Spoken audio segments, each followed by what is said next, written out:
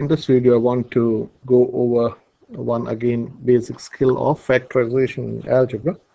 Before we move on to algebra, so let's use this skill in number. Okay, so most of you should be good in numbers. Suppose you want to add by factorizing. Okay, this is one thing, add by factorizing. Okay, so this is, I don't know whether you have learned this in your schools, but this is a very good skill to learn. Okay, add by factorizing. Okay, so add and subtract by. So let's start with adding. Suppose you have, say, let me think of a number, say 15 plus 24. Okay, you don't want to add, you know this is how much? This is 39. But we want to add by factorizing. So, well, factors is, suppose, how can you write this as a factors in factors? So, well, this is 3 times 5. This is 3 times 5 plus this is how much? This is 3 times 8. Okay, so this is 3 times 5 and this is 3 times 8. So here the common factor, you got 3 here and you got a 3 here. So you can factor the 3 out, and that is the skill that we're going to use in algebra. So this is 3 bracket, you don't write times in algebra, so this is 5 plus 8, which is same as writing 3 times 13, and this is 3 times 13 is 39. Okay, so let me take one more example. Say this is the first example. Let me take the second example. Think of a number, say 12 plus 12 plus, say 20. 12 plus 20. Okay, so can you think of the largest factor? So let me, for those who don't know about factors, suppose the factors of 12, the factors of 12 are 1, 2, 3, 4, 6, and 12. The factors of 12 are 1, 2, 3, 4, 6, 12. And the factors of 20 are 1, 2, you don't have 3 as a factor, you got 4, you got 5, 10, and 20.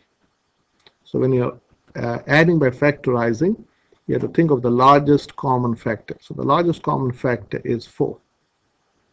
This is also called the HCF. I don't know whether you learned HCF.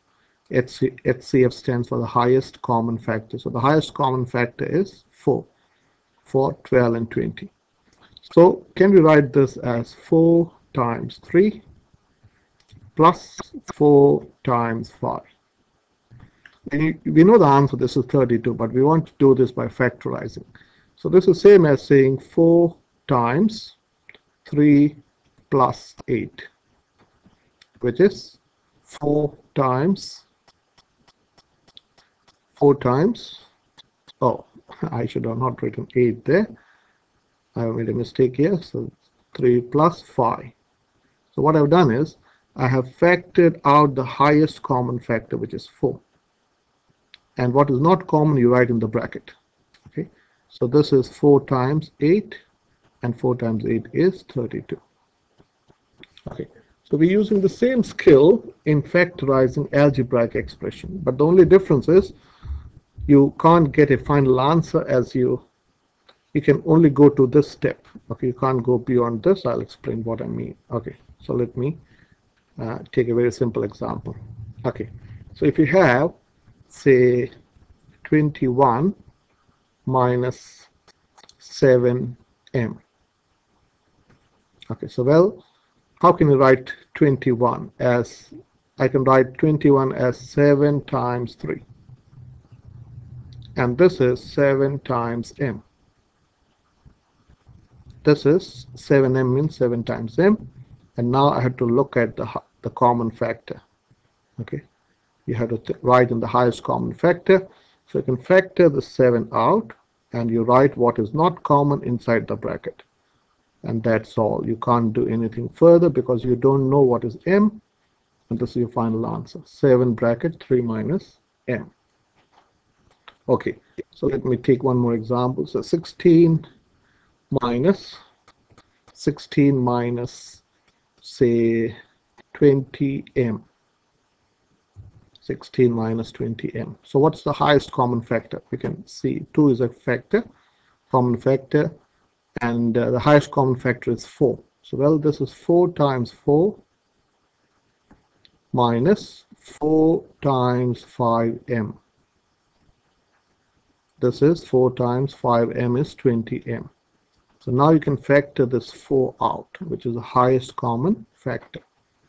So if you factor the 4 out, you can write inside the bracket what is not common, which is 4 minus 5m. And that's all. You can't simplify this more. And this is factorizing algebraic expression. Okay, so let me take one more example.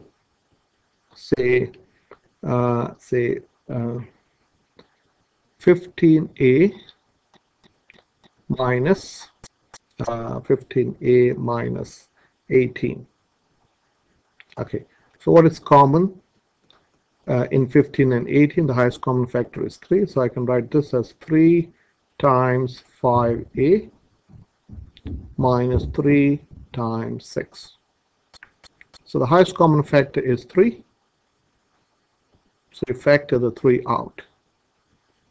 This is called factorization, which is 5a minus 6, and that's your final answer.